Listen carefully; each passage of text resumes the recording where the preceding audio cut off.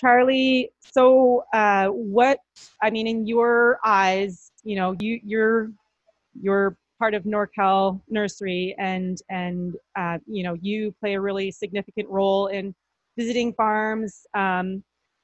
Yes, please. Yeah, in the state. And I'm just wondering, and Wendy, you might want to chime in on this also, but June bearing kind of day neutral breeding, do you feel like, and actually this relates to you as a grower also, Mike, but do you guys feel like you're, you're okay with the way that the future of the breeding is going at this point? Do you feel like the needs are being met? Do you feel like so the Washington Strawberry Commission disbanded a couple years ago. And one of the things, sorry, and Wendy, you cut in at any point because I don't want misinformation, but the funding for breeding at WSU that was the main source of funds from a strawberry breeding perspective, and that it's no longer there. And so some seedlings are being moved to the locations, and that part of the program is shutting down temporarily perhaps, but at the moment that's where it's at. And so is there a need still for this? Like, how best do you guys see kind of putting the pieces together from your perspective? Charlie, do you want to so are you asking well, so you're part of a nursery. You guys are doing breeding now. Yeah, and our breeding program is exclusively day neutrals meant for California, but we've recently switched gears to see if any of our selections can make it up here. We don't have a June bearing breeding program, but we see a huge need for it from our customers to maintain that. A lot of our customers have done really well with recent releases like Sweet Sunrise, Mary's Peak, Puget Crimson. But there still is a need to fill those different time frames throughout, to keep their seasons going. And I know that we talked a little bit about that this morning, but so with that in mind and a few other things in mind, we just had a meeting which hadn't been held for a few years, but it was the Northwest Center for Small Fruit Research. I just gave a talk on, one of the research projects that was funded through that. And so that meeting, it was in Ferndale, and there was an opportunity. There are opportunities for all the berry crops and grape to look over priorities that are meant for Pacific Northwest needs. And so with that being said, Washington had an opportunity to, have a look at these needs and to kind of prioritize. And there was some movement, there was some discussion between Washington and Oregon growers, which was great to see. But I think, Mike, you were at that. Do you feel like that was enough for you as a Washington grower to feel like your needs have the potential to be covered from a research perspective? Again, I'm so new to it, and Washington's so small. I appreciate any information we get out of OSU. I mean, I look at OSU, I'm looking for any information I can get. And some of the things, I mean, in our operation, we need to look at this multiple year plantings and how you manipulate plants. You mentioned plant manipulation for to zero these harvest times, specific harvest times. I tell you, I want to have a discussion with you. Breeding, I don't expect anybody to breed for Washington because we're so small. But the need's there, the demand's there, the demand for the fruit is there. I mean, for the Northwest. There's all kinds of room. So it's really, to me, it's taking whatever varieties we can get and hopefully working and at least having open discussions on manipulations, whether it's low tunnels, high tunnels, whether it's remay, whether, row covers to gain it, 5 days. I don't know, but to me, it's wide open. So yeah, whatever we can get and whatever support the limited growers in Washington can be, um, we're all open. So again, originally the Washington Strawberry Commission was process market. And so, but assessments were being pulled in for, work for Washington growers. Do you, and anybody in the crowd can speak up to this also, but do you think that, I guess I'm wondering is how can fresh market acres, which seem to be, increasing, how can those acres receive benefits like marketing and research efforts and legislative efforts? And how does the fresh market, like what type of access do we need, or what do we need to create, or in your eyes or your opinions, to have that happen? Is it needed, and does it need, how do you envision it even happening? In the Northwest, there's a lot of really small growers now. I mean, Viva Farms, I don't know. It's what the county has a. They have ground, and they're educating non-ag people how to be ag and giving them opportunities. Well, strawberry production, they're putting in little 1 acre blocks and stuff, and they hit the markets and they do direct markets. But to me, that's not really addressing the wholesale markets, So the few people that it would address the whole, my neighbors of mine, it's difficult to get them active. You know what I mean? They're real independent. Where, as you can see, I'm not so much. I know that the market and the demand's there. I mean, with the quality, Randy, you've got some really nice quality out there. I think you've really built, and you have really loyal people that you're furnishing fruit to. That's exciting to see. But that you're just hitting a small percentage of the market's stuck here.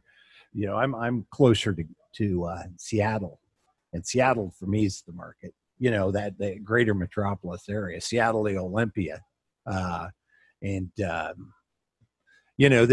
are some people that want organics. They're specific on organics, and I'm hoping in 5 years, once we're 5 years smarter, then we'll do that. But right now, it's all about quality.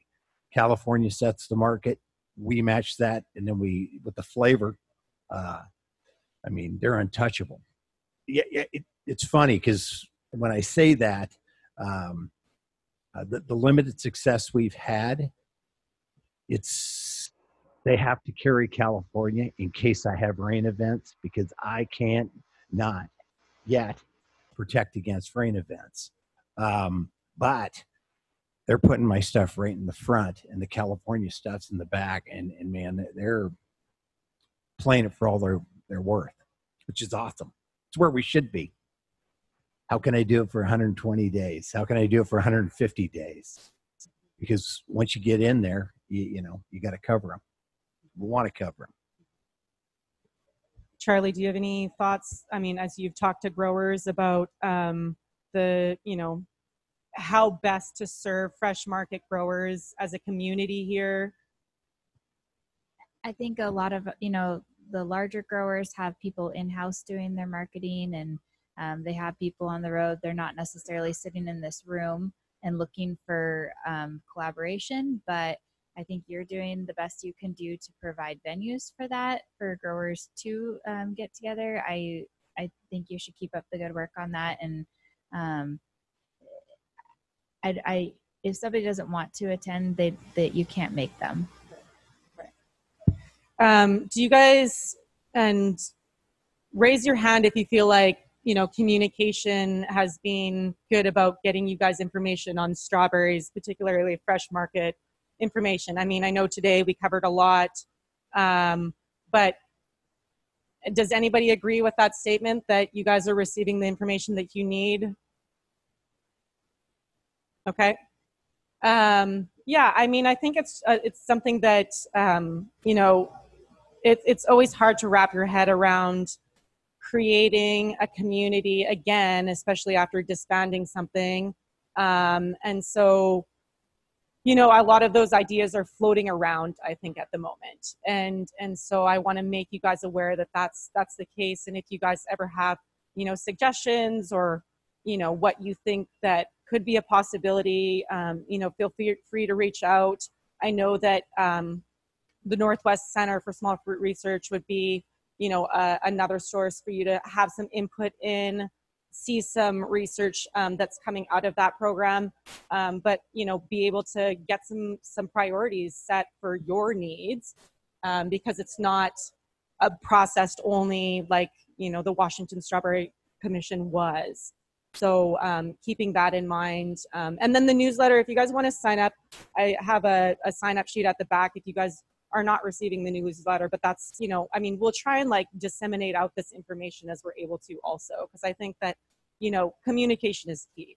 So does anybody want to have any other input before we close down shop? Tom, looks like you're.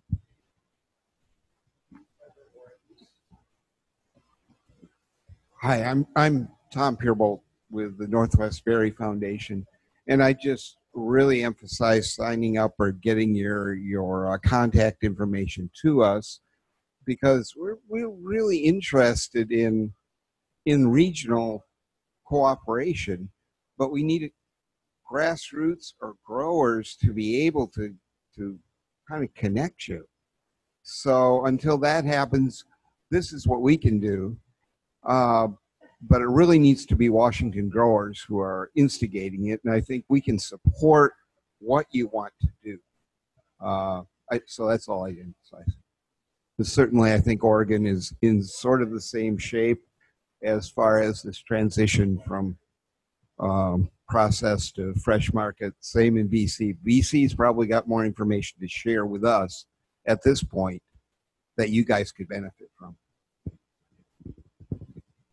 Yeah, and I guess we just need to know. I feel guilty going to the OSU meetings, to be honest, because you have some great meetings and are doing more. So if I'm not welcome, just you can tell me to.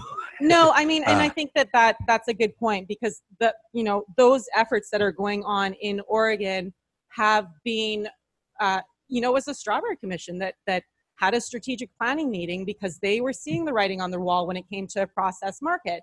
And so having those conversations, and, you know, they're kind of rough conversations, but then coming out of that and pulling together some grant funds to start launching that was kind of the goal. And then from a legislative angle, you know, that was another area that them as a group were able to kind of pull together funds from that angle. So, you know, I mean, obviously we're all in the Pacific Northwest and we have similar needs in a way. So obviously, yeah, that is a source of information. So I don't, you know, no one's going to be kicking you out the door if you're, you know, showing up at one of those meetings or field days. You know, I think that's engagement. That's important. Yeah. I mean, and that's the thing. Like, just, you know, the one Oregon grower here, he just said that those are ways that, you know, that communication gap, it kind of solves that too. Because you guys, you know, you guys have your own problems here that may show up in Oregon, you know, at a different date too. And so like having that means of communication, I think, is pretty key. So yeah.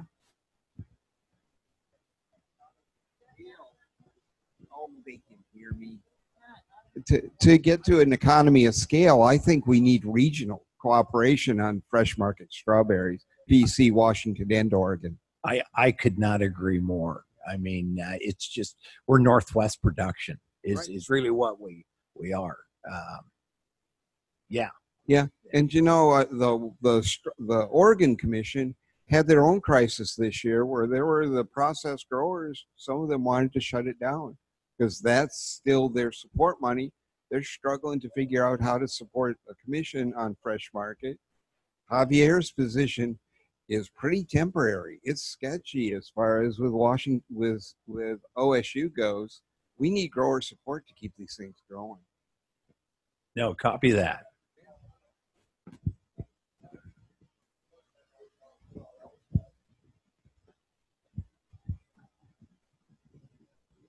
One thought I have just now is we have some sizable fresh guys in the Puyallup, Southern Washington area. Has there been any efforts to? Yeah, Randy, right. what was your comment? I'm sorry, I didn't hear that. Well, we have some sizable growers in the Puyallup area, like Two Spooners. You did. No. Talk to Sam. Who's the sizable grower down there? Well, they grow like 10 times more than I do. I know that. But yeah. Okay. They're all fresh. Yeah. Right. Both, I think, but a lot more retail than they have a ton of people down there. Well, I know we delivered into Puyallup. We're shipping berries into Puyallup because they like our fruit. Late season or mid season? What? August, yeah. They aren't growing any. They're just they aren't, as far as I know, they aren't doing any late season stuff. Okay. Yeah. I mean, they saw our fruit and they're saying, how many days a week can you come down? Good. So. Yeah. No, there are not enough acres to supply the demand when you have really nice fruit in August. Like I say, the guy got out of his car and he said, I'm not sure we can sell a berry. I'm going, you wait, you will sell a berry. And they took everything. He goes, we want it all. And he goes, you just tell us, what you need to supply us, which was nice. And that was just, like I say, one small little chain. So my worry is using distribution because, it's complex. It's distribution takes time, but fitting into the system, because I do not want my fruit sitting on some dock overnight and then being delivered, 2-3 days down the road, and my name's on the flat, our name's on the flat, and they say, yep, that's Northwest fruit. So, I mean, there's got to be some education or dealing, if you're dealing with Charlie's, and I think Charlie's is good, or what was the other one? Yeah. So just, I appreciate the post-harvest discussion. And packaging is another one. To be honest, I don't want to go into a clamshell if I'm going to look like California, because they see clamshell, they go, oh, California fruit. I don't think, they don't even read. But bruising is an issue. So, in exposed packaging. So those are things I'd love to have discussions on how we're going to make, the direction as a fresh market to really, so they know when they look, hey, that's Northwest fruit right there. Whether it's Oregon fruit or Washington fruit, I don't care. I look at Copper River salmon and what they've done. I'd look at Walla Walla sweet onions, what they've done. Pacific Northwest strawberries can be 120, 150 day crop, and people love them. So anyway,